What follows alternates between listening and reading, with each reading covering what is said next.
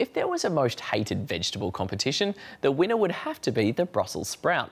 Heaps of us aren't much of a fan of them, but we found some kids that love them so much, they eat them raw. Matt found out why. Oh, yuck. What is that?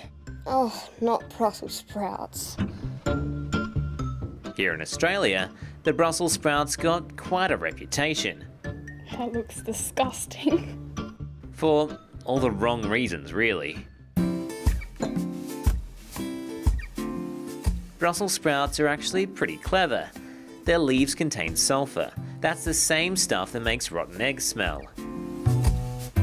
It's great for them because it helps discourage animals from eating them in the wild.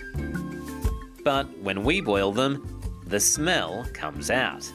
And that discouraged many of us from eating them too. Yuck. To me, it doesn't look all that delicious. But believe it or not, it's got quite a few supporters who say the humble Brussels sprout deserves a bit more love.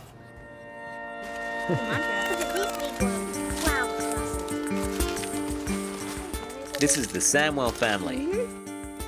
My kids love Brussels sprouts. They will eat them off the plant if they're out with me in the field. They will eat them first on the dinner plate at home at night. And how many Brussels sprouts do you reckon you've eaten in your life? 300. 300? I don't know. Way too much. Do you ever get sick of Brussels sprouts? No.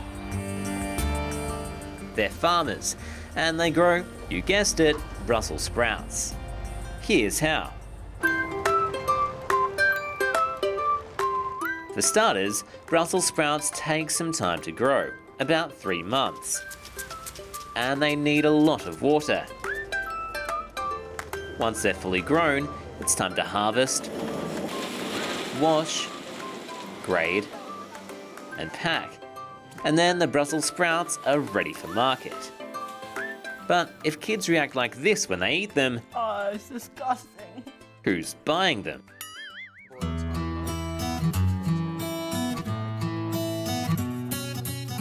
Well, Simon is one of the people who like to stock up on sprouts. He's a chef, and he reckons a lot of people have grown up eating Brussels sprouts that are badly cooked. Look, I think that overboiling is the problem. There's a point where it turns into Orwellian boiled cabbage. But he says with careful cooking, there's a lot to love about this controversial veggie. And I loved them as a kid. I was a weird kid. I loved them. But there are some other benefits to sprouts too. They're incredibly good for you.